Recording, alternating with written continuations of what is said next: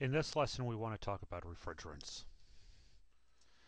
After completing this lesson, you should be able to discuss applications for high, medium, and low temperature refrigerants. You should describe the term ton of refrigeration. You should once again be able to describe the basic refrigeration cycle, and you should be able to see this on the enthalpy charts. You should be able to explain the relationship between pressure and boiling point of water or any other liquids, and you should be able to describe the function of an evaporator or cooling coil. You should be able to explain the purpose of the compressor, and you should be able to list the compressors normally used in residential or light commercial buildings and discuss the function of the condensing coil. You should be able to state the purpose of the metering device and list the 4 characteristics to consider when choosing a refrigerant for a system. We should be able to identify the colors of the refrigeration cylinders for various types of refrigerants, and you should be able to describe how refrigerants could be stored, processed, while the refrigeration systems are being serviced. You should be able to plot a refrigeration cycle for refrigerants on a pressure enthalpy diagram, and you should be able to plot a refrigeration cycle on a pressure enthalpy diagram for refrigerant blends as well. So, where did it all start? Cooling was used to preserve products and provide comfort back in the 1900s, and it was the beginning of the mechanical refrigeration systems. Refrigeration processes are on different temperature ranges: high temperatures for air conditioning, medium temperatures for fresh food and preservation, and low temperatures for frozen food.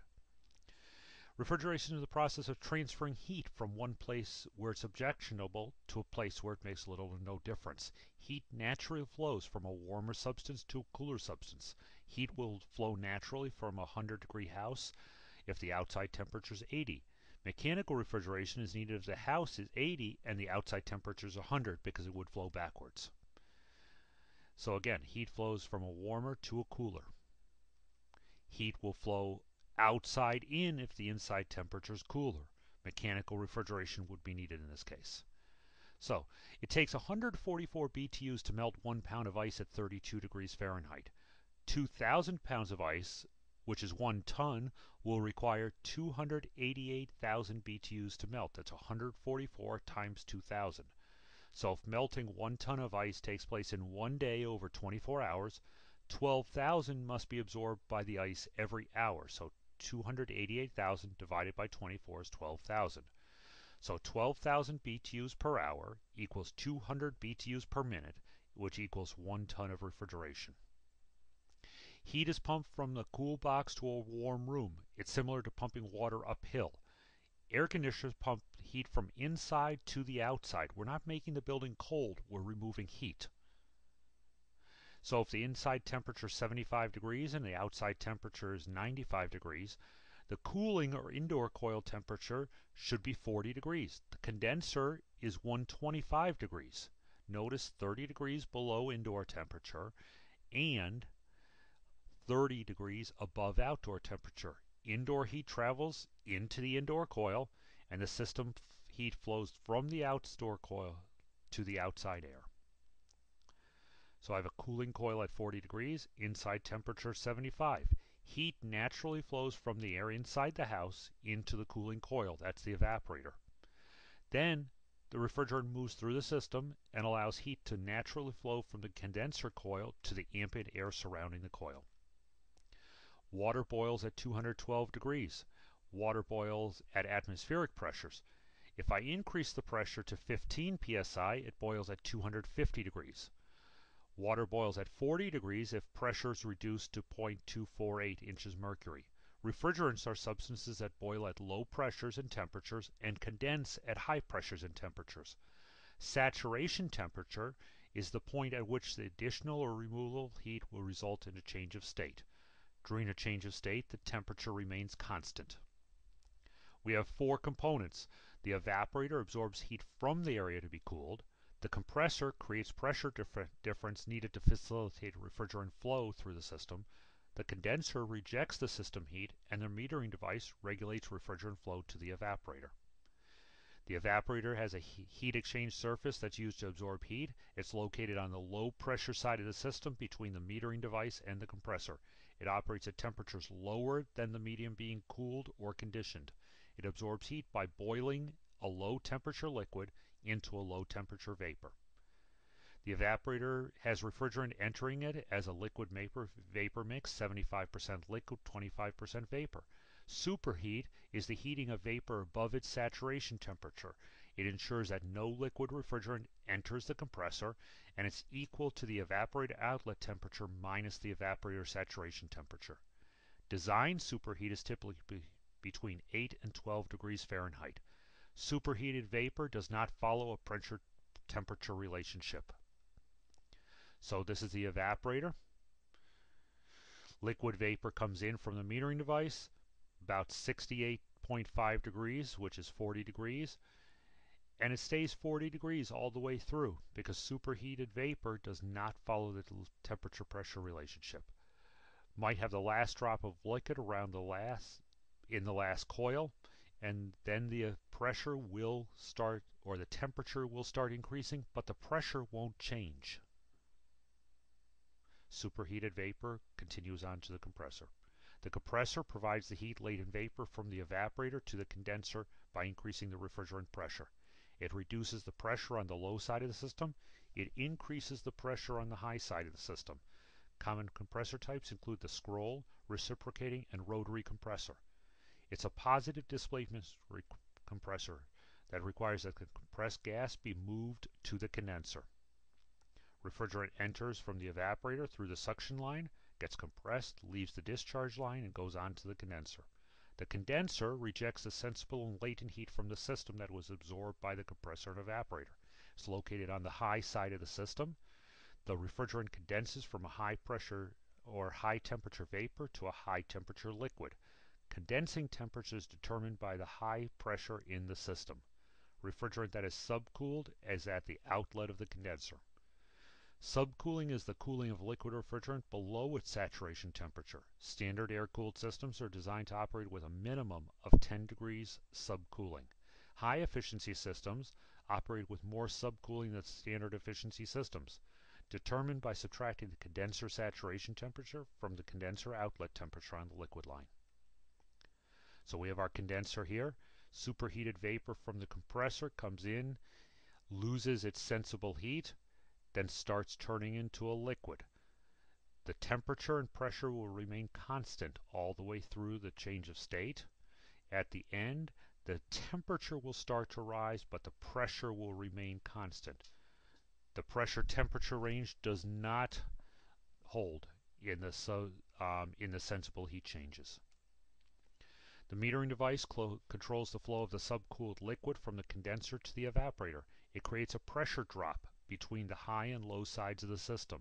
About 25% of the liquid leaving the metering device immediately vaporizes, thus the term flash gas. There are three commonly used metering devices: the capillary tube, the automatic expansion valve, and the thermostatic expansion valve. Putting it all together, you have your compressor, condenser, metering device, evaporator. Liquid flows through the system, saturated refrigerant in the evaporator, 100% vapor going into the compressor. Coming out of the compressor, high temperature, high pressure vapor.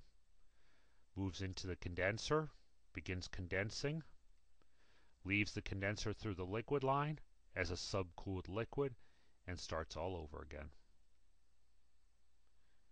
Superheat in this example is 50 degrees, 40 degree minus 10 or 40 and 10.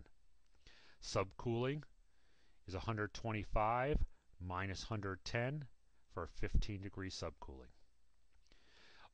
The types of refrigerants, R12 was primarily used for high and medium temperature refrigeration. It's banned in 1996. We now use R22 for the same application, but it's going away in 2030. R500 and 502, again, it banned in 1996, replaced with 134A. Replacements for R22 include 410A and 407C. Refrigerants must be safe. They must be designed to protect people from sickness, injury, and death. Proper ventilation is required. Refrigerants can displace oxygen if permitted to accumulate and can suffocate you. Modern refrigerants are non-toxic. That does not mean they can't suffocate you, because they still will. When burned, toxic or corrosive gases are created. They must be detectable. They must either bubble with soap bubbles, they must appear in a halide leak detector, they can appear in an electronic leak detector, and ultraviolet and ultrasonic. Refrigerants should boil at a low temperature at atmospheric pressure, so low temperatures can be obtained without going into a vacuum. It is illegal to intentionally vent refrigerants to the atmosphere. Mandatory certifications through the EPA is a must, and the EPA set refrigeration phase-out schedules.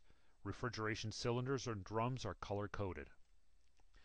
Refrigerant recovery is mandatory during system installation and service, and is intended to reduce the emissions of these refrigerants into the atmosphere. Recovery equipment must be used in accordance with manufacturer's instructions. All refrigerants can be plotted on a pressure enthalpy chart. It can create a graphical representation of a refrigerant system. Pressure scales are on the vertical axis in PSIA, enthalpy scale is along the bottom of the chart, and the horseshoe curve represents the saturation curve. Refrigerant is saturated on or under the curve. Enthalpy is heat content of a substance. So this is an example of a pressure enthalpy chart. Pressure is up the left side, enthalpy is across the bottom.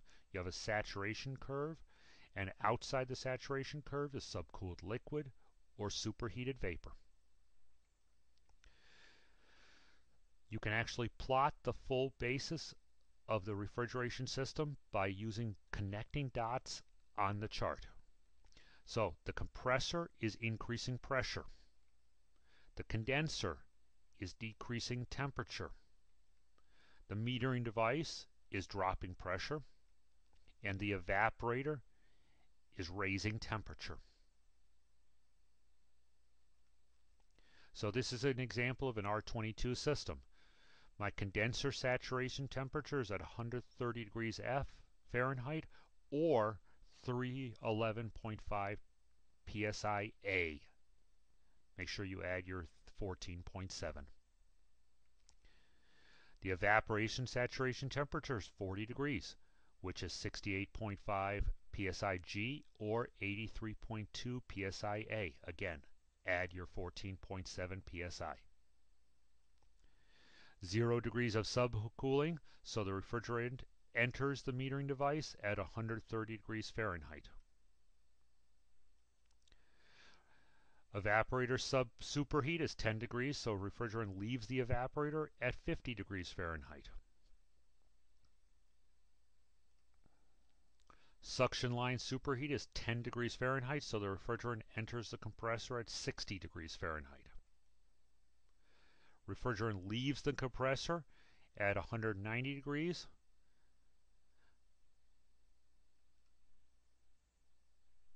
And that's the plot of a refrigeration cycle for an R22. Your refrigeration cycle is now in the yellow box.